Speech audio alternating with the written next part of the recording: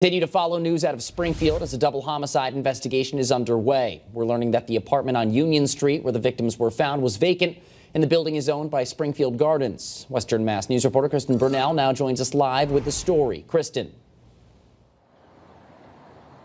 Matt, as you're aware, there has been several security issues and concerns at Springfield Gardens-owned apartments across the city.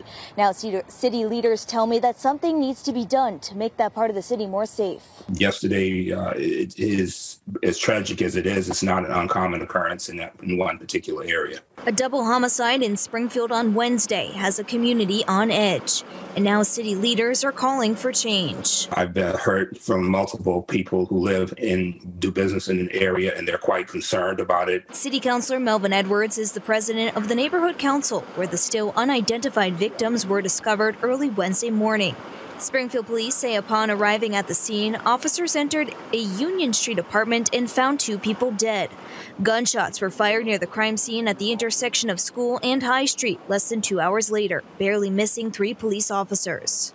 Springfield Police Superintendent Cheryl Claproot confirms that the apartment was supposed to be vacant, and the building is owned by Springfield Gardens. If apartments should be vacant, we're going to make sure they're vacant and secure them. That's been an issue that has been raised by tenants of Springfield Gardens for too long, that people are using unoccupied apartments. They are going to the bathrooms. They are, in the hallways, in the basement, doing drugs and all types of things. Over the past year, Western Mass News has reported on several incidents involving safety issues at Springfield Gardens apartments throughout the city. Superintendent Claproot tells us they have asked management for a list of tenants at the building to help with their investigation. We asked if they were being cooperative. We've had some issues with them and their security, so, it's time to get things straightened out.